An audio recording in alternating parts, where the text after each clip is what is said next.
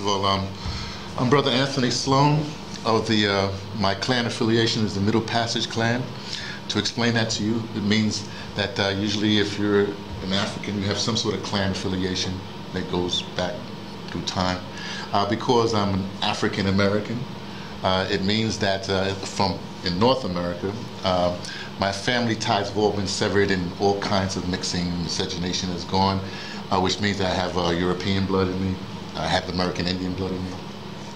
So I choose the Middle Passage clan because when I look at Africa, they say, well, where you come from in Africa? I said, whole continent. That's me.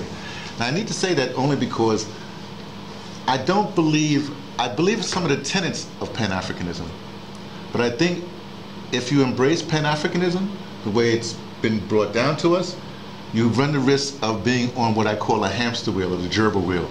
You're just going to go round and round and round and round and round. I think we need to look at let's do Mangalisa Roberts Sobukwe, Africanism, but it's not a race thing. It's a mental thing. So when we look at Pan-Africanism, a lot of times people want a United States of Africa or a United Nations of Africa or something like that. But that's still based on the fact that they had that conference, you know, with King Leopold and all this stuff that carved up Africa. So those nations that we're talking about were actually given to us by the colonial masses, if you want to put it that way. And we are now reacting, for Pan-Africanism, you're reacting to what the colonial masters gave you, or gave us. If we were going to do this, I would say, we have this thing, especially Americans, they don't know geography. So when you say Africa, they think Africa is well, not everybody, but people think Africa is a country. You hear it in songs, everything, they'll mention, you know, China, you know, blah, you know, Japan, then they'll say Africa like it's a country. I look at that and I say, okay, let's make Africa, all of Africa, a nation. One nation. Take it away, that's before they carved it up. And then we have cultures in this nation. So what we would have is the United Cultures of Africa. I'm not going to go into the politics, how you do all this stuff. And that way, and then you can have regional things. For instance, let's leave the rest of Africa alone, right? Let's just stay with the SADC nations.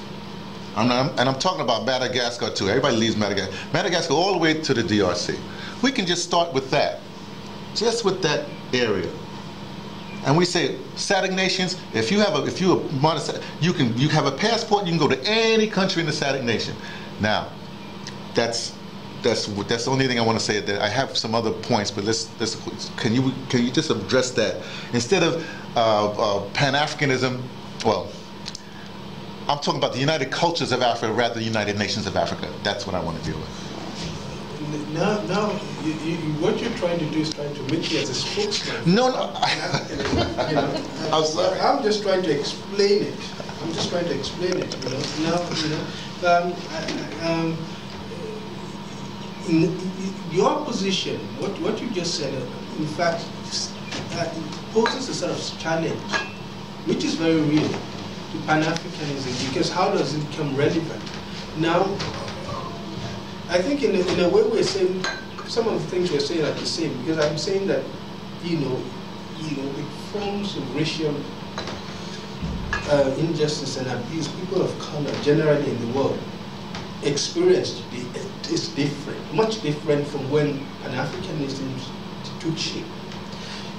And I said, I said that Pan-Africanism has to refashion its tools so that it becomes more relevant. Because the things, you know, the global landscape in terms of race relations has changed tremendously in the last 30 years or so, or 20 years, including South Africa. In the last 20 or so, 50 years, it's changed tremendously. See the civil rights movement in the US in the 60s and 40s. Tremendous gains. We have for the first time in American history, we have a black president, and it's changed. And so, I mean, and then you have